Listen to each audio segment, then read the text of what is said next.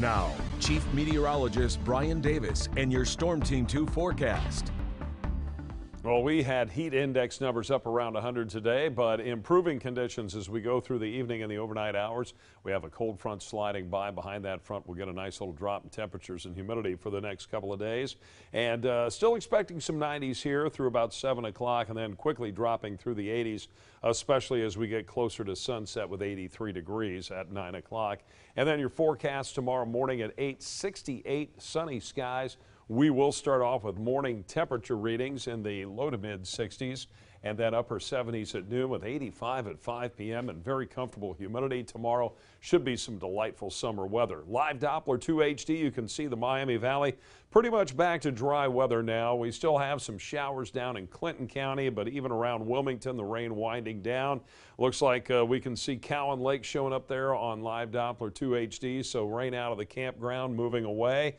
Still some strong thunderstorms, though, east of Cincinnati, heading down toward Maysville, Kentucky, down through northern Kentucky tonight if you have travel plans south on I-75. And we've had some strong thunderstorms over the southeast part of the state, too, so there's a line really starting to get going now from up near Pittsburgh, Pennsylvania, back to just south of Cincinnati, and that's advancing southeastward. But back to the west of us, sky conditions beginning to clear out. We'll see a clearing trend as we go through the evening and overnight and get back to those comfortable readings as this cold front continues to drop south. We still have an heat advisory. I want to say excessive heat warning, but it's a heat advisory in effect for the area through 7 o'clock this evening with those heat index numbers near 100. That's for Montgomery, Greene counties and points southward, although Clinton County, you've cooled off quite a bit with the rain moving through. Heat index numbers today, we are right now running around 95, and that puts that heat index up at 99. But look at the heat index number tomorrow, matching the air temperature, and Friday, even though we're in the upper 80s, the heat index not much different there at 89. High temperatures on Thursday, you can see the low to mid 80s tomorrow, mainly low to mid 80s north, mid 80s elsewhere. And then we jump to the upper 80s Friday, 93 on Saturday, a hot, humid weekend on the way, but then we cool it off early next week, and temperatures running pretty close to normal.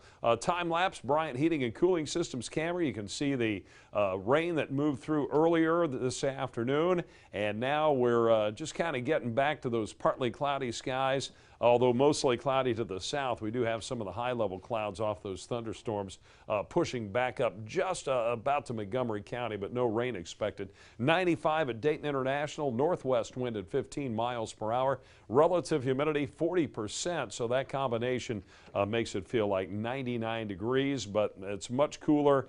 Xenia right now 79, 83 Beaver Creek. We had rain here in Moraine and 84, but those mid-90s up around the airport downtown Dayton and low to mid-90s northwest of us. But here comes the cooler air in northern Indiana, and that'll continue to swing down in our direction for tonight. So the showers and thunderstorms, they're going to quickly come to an end. We'll see clearing skies tonight down to 63 degrees. Tomorrow, sunny skies, a lot of blue sky, not as warm, less humid. High 85, just a delightful summer day with a north wind at about 5 to 12. 60 Friday morning, high 88, sunny skies, but here comes the heat and humidity Saturday, 93, 90 on Sunday, scattered showers and thunderstorms. Cooler on Monday around 80, and then nice weather again on Tuesday, warming up around Wednesday.